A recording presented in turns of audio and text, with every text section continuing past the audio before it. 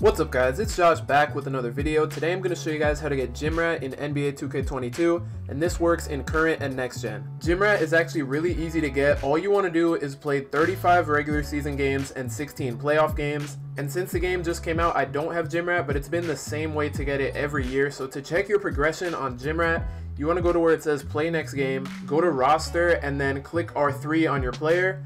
And you want to scroll all the way to non-simulated career stats. Make sure it's not just the normal career stats, but it has to be the non-simulated career stats. And I don't have any games played right now, but you want to go to non-simulated career stats, go all the way to the right to where you see games played, and make sure that number is 35 or higher. And once it's 35 or higher, you want to sim to the end of the season, play the playoffs. You have to play every game. And then once you do end up winning the championship, you'll get Gym Rat. And to check if you have Gym Rat, you guys want to pause the game, go over to progression, go to skill boost, and then right here you can see it says incomplete, and at the bottom it says complete your weekly workouts for +4.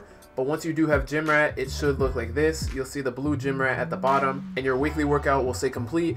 And then another way to hit Gym Rat is by hitting level 40 on the seasons, and even though it doesn't say it here, I saw on Next Gen that if you go to the practice facility and do quests, you can talk to a guy, and he says that at level 40 you can get Gym Rat. So I'm sure that is in Next Gen. I'm not 100% sure if it's in current gen, but I know that on Next Gen when you hit level 40, you're able to get Gym Rat. To make this method easier and go even faster for you, you guys want to head over to options, go to settings, and make sure you're on pro difficulty and 5-minute quarters, just so your games will be easy, you'll win them all, and they'll go by way faster. And if you guys didn't know, if you're up or down by 25 or more points at halftime, you can sim out with VC, and even though you only play half of a game, it'll count as a full game. So if you end up being up or down by 25 or more after halftime, you can just sim out of the game, and it'll count as a full game for Gym Rat.